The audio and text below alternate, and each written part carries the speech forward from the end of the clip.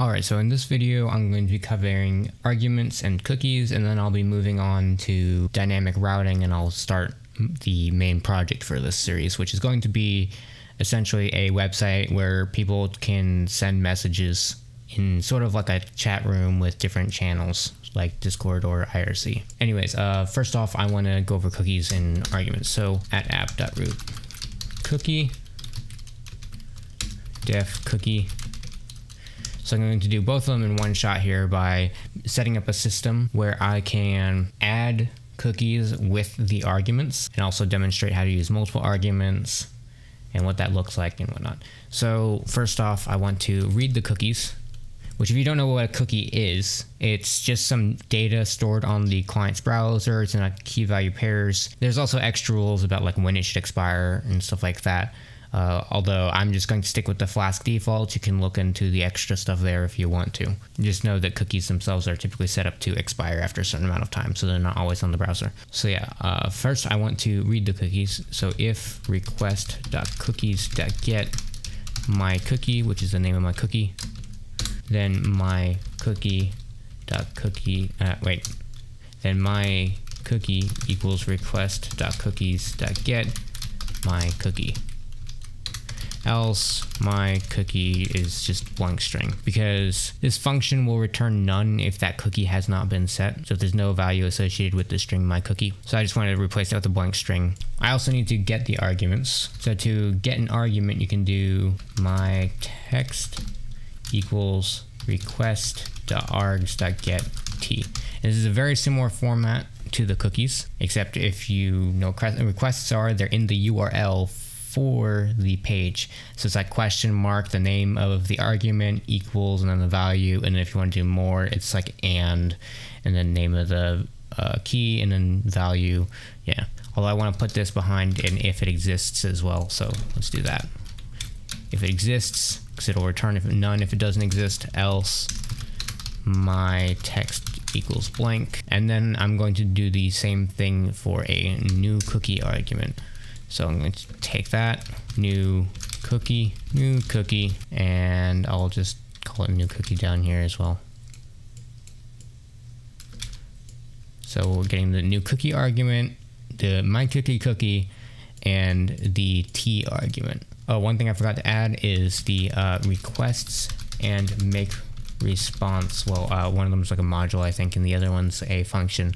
We have to import those to get access to the arguments from here. And the make response is used to make a response that sets a cookie on the client's browser. Now we want to make our response. So response equals make response. And make response just takes a string. It takes other things as well, but for our uses, it's taking a string. So I'm going to give it my cookie. So the stored cookie, not the one we're giving it, that's a new one. I'm going to do a bar just to separate things, and then my text. So you got two values there. One of them is the argument. And then if new cookie does not equal that, then response.setCookie. This is the part where we set our cookie if we've got an argument that tells us to make a cookie. So my cookie, and we'll give it a value, which is going to be new cookie, whatever was in that variable. And then we just return the response. So now we can run the server. It's also worth noting I switched the port to 3000 for testing. So python main.py, I made a typo up here. There's no S in request. Python main.py, started our server. So on our server, we can go to our cookie page. And as you see, there's nothing here. Now we can use our arguments, so new cookie and t, to do other things. So I'm going to do t first. So t equals hello there. So it added the hello there part because the server read the argument from here and added it in. So if you notice, it still goes to the cookie page even though you've got the arguments that say other things. Now we want to add a cookie argument, and new cookie equals cookie things. So if you notice, we got the exact same page, but if you refresh it, this thing pops up. That's because on our first request, we read the cookie and set the cookie, but we set the cookie after we read it, and technically it doesn't get set till the message gets back to the client because the cookie is stored on the client. So in that first request, it sets it, and the server doesn't know that it exists yet. So it's the second one where it reads the client's cookies once the request goes through, and it knows that it's there, and it can add it into the response. So I can actually take out this argument, and I still get the same thing, even though this is the same thing I sent before, and it just said hello there. So this is a way you can store data specific to a user, like say their theme preferences. If you've got like a light theme and a dark theme, they can choose which theme they want, and then they can come back later and it'll still be set to their preference by just cookies. So if I want, I can change the cookie again. So new cookie equals A, and then refresh again because you got to get it set, and there we go.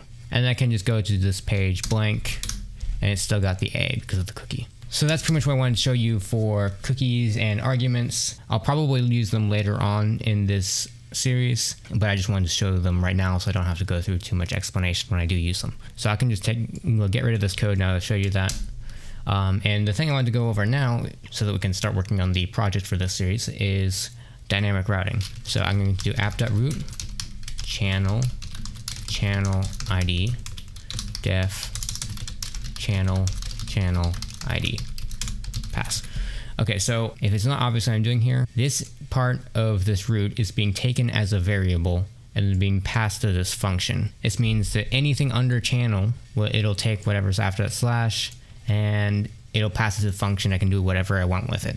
So that way I'm not working strictly with the exact page. This is kind of its own type of argument, but people don't really call it that in web development, I don't think. So yeah, this is just a specific channel page for my messaging system. So I'm going to set up some dummy data here associated with that, well, with some channels. So channels equals C1, hey, hello, and then C2, E, ooh, ah. So there's some dummy data. Output equals that. For message in channels, channel ID.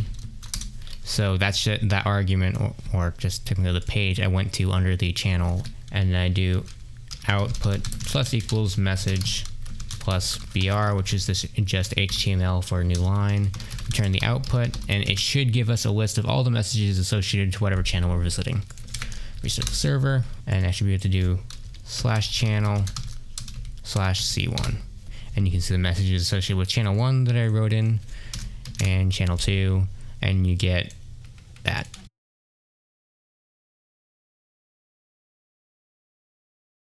This is just some dummy data. Later on I'm going to replace this part with MongoDB, where it's sending stuff to the database and pulling from it. Anyways, now I just want to add some basic navigation. So up here I'm going to do output equals that, BR channels, for channel in channels, output plus equals, ignore the plane, href /channels, and then the ID of that channel, so just channel, and then close that, plus channel, and close the link. Actually right here I'm going to do channel, or no, hashtag like Discord. That's not a hashtag. What? And I also need a BR back here for the new line. Return the output, and then over here I want to add a link to the home page. So a href equals /, and then call it home, a BR, and we should be good. I forgot a plus here. So if I go back to the channel, has the link to home. Oops, I am missing a BR.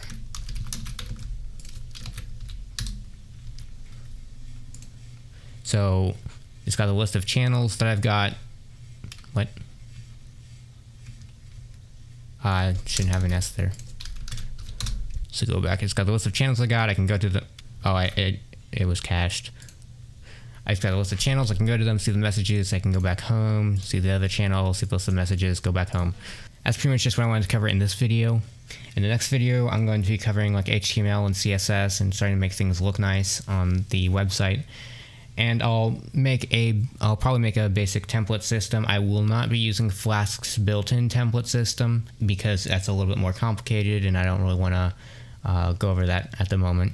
I might make a video at the end of the series where I go over that and replace everything so I'm doing things properly. But for the time being, I'm just going to show you the bare bones way of doing it by just replacing fields in a string. So yeah, that's it for this video. Hopefully I'll see you guys later.